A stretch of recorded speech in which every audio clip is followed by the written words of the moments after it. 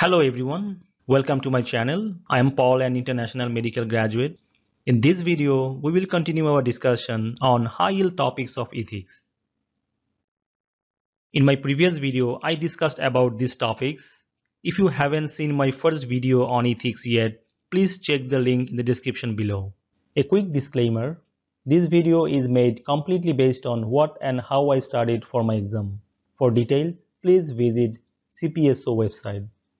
Before starting, please subscribe and like the video if you find it helpful. Let's start off. Mandatory reports and consent to treatment.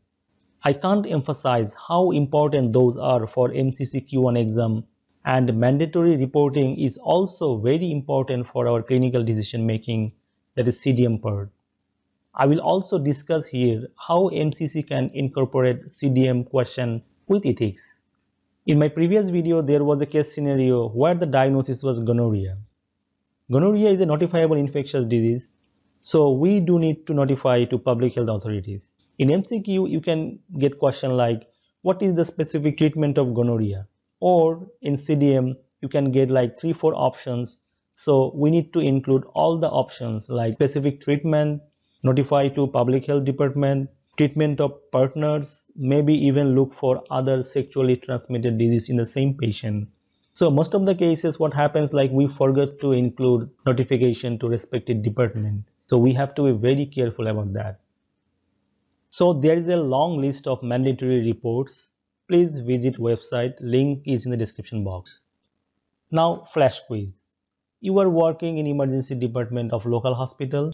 A patient presents to you with gunshot in his upper abdomen with features of shock. From this scenario, we can make questions for MCQ as well as CDM. For MCQ, what is the best next step of management?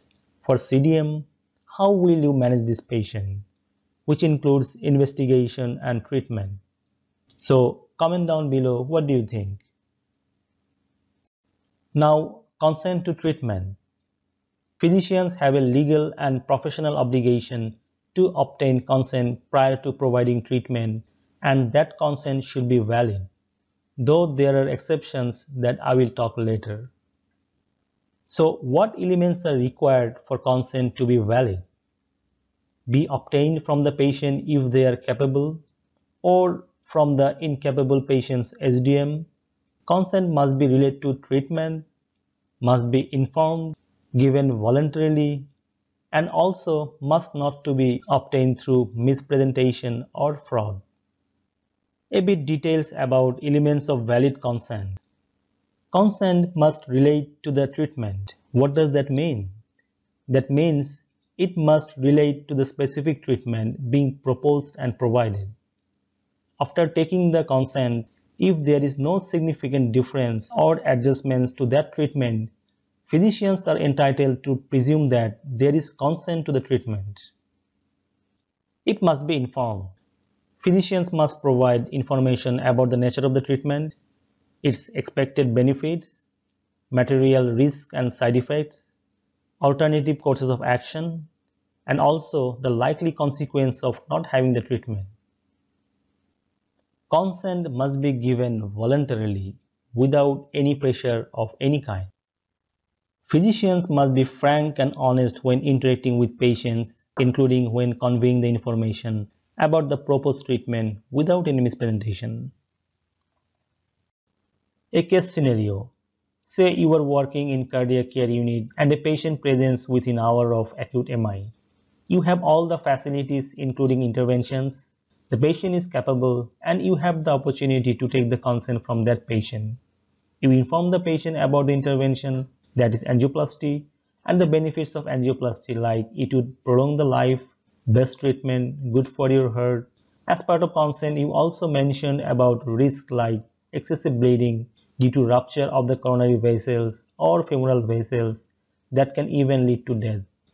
After that, the patient decided not to do the angioplasty due to fear of the death from bleeding and decided to take medical treatment as alternative course.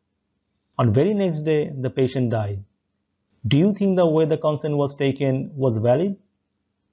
Let's check it out.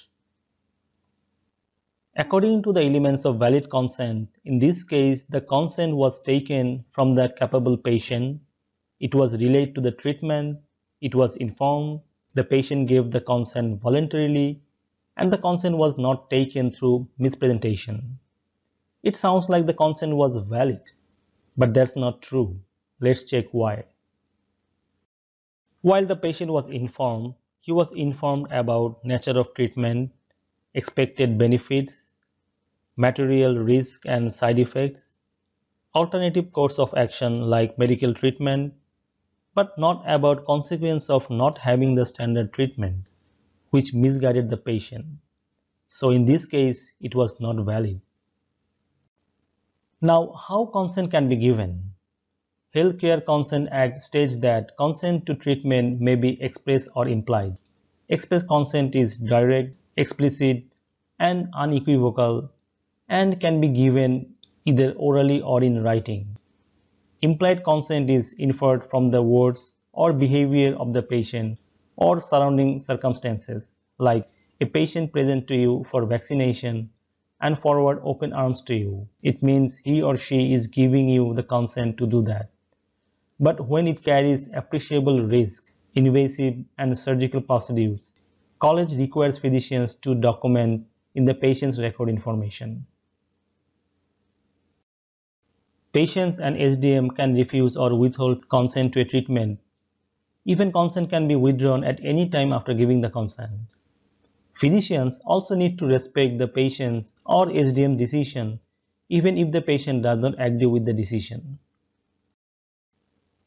In emergencies, physicians must obtain consent from a patient who is apparently capable with respect to the treatment or from the incapable patient's SDM. As I said earlier, there is exception to consent, and this is in case of emergency. If the physician thinks the delay required to obtain a consent or refusal on behalf of the patient's SDM will prolong the suffering and will put the patient at risk of sustaining serious bodily harm, the physician can start treatment. If consent is refused by a SDM in an emergency, the treatment may still be administered despite the refusal if the physician thinks the SDM has not complied with the requirements for SDM outlined in Healthcare Consent Act and also must promptly note this condition to the patient's record. But also, physicians must not provide treatment in emergencies if they have reasonable grounds to believe that the patient, while capable and at least 16 years of age, has expressed a wish applicable to the circumstances to refuse consent to the treatment. A little about consent for minors. The test of capacity to consent to a treatment is not age dependent, and physicians must make a determination of capacity to consent to a treatment for a minor just as they would for an adult. The physician must obtain consent from the minor directly even if the minor is accompanied by his or her parent or guardian. There is an exception in Quebec where the age of consent is 14 years or older. Flash quiz. You are a 4th-year medical student on clinical rotation in cardiac care unit. A 60-year-old male admitted to the hospital last night with dyspnea, and the diagnosis was pericardial effusion. He would undergo pericardiocentesis, and your supervisor told you to take the consent. You read the procedure last week in book, but uncertain about the risk. What should you do? Think about it and comment down below. In my next video, I will continue from here and will discuss about 2 more high-yield topics. Till then, stay connected. To get videos like this, please like, share, comment, subscribe and turn on notification bell. I really appreciate your feedback. Thanks for watching.